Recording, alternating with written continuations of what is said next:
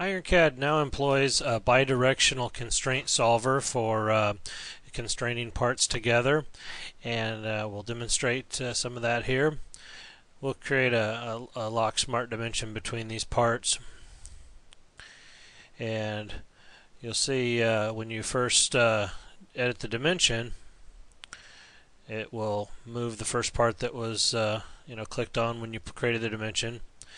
You can now right click on the dimension and choose switch preferable moving shape, and then when you edit that dimension now, you can see the arrow goes in the blue arrow goes in the other direction, and it updates the other part. So the blue arrow dictates which part is going to move. Further to that, as we add positioning constraints between parts, it will bidirectionally solve in real time as you're placing the constraints, and this is something that's new to IronCAD.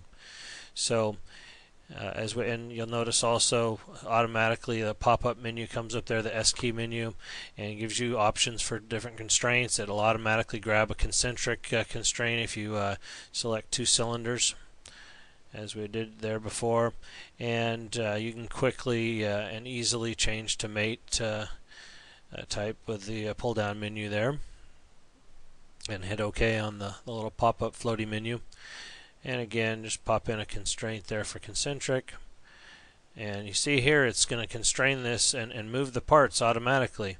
And that's something new to IronCAD with the bidirectional solving.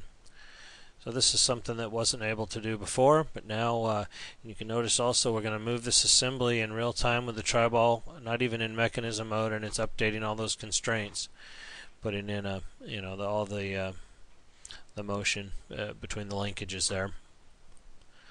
Okay, and we're going to go ahead and show now also how you can resolve a constraint issue where that may be unsolvable due to conflicting constraints. So we'll hide those parts there, and we're going to put a constraint here between this end face and mate it to the assembly down here at the other end, and you'll notice it will come up and complain that it's unable to solve that successfully because of the other constraints at the assembly level. So we'll just hit cancel there to let it create anyway. Now we can right click on that failed constraint and then hit the little down arrow button and choose a different part, the actual part underneath the assembly, and let that part move now. And you can see that updated to mate that part to the assembly. We'll turn everything else back on, and now you can see if you move the first assembly, it will update the entire model as required. So this bidirectional constraint solving really provides a much deeper set of functionality than before, and you can also see these constraints and show their relationships there in the scene browser to see how they're connected. You can see the green and red highlighting showing that those two are constrained together in that fashion.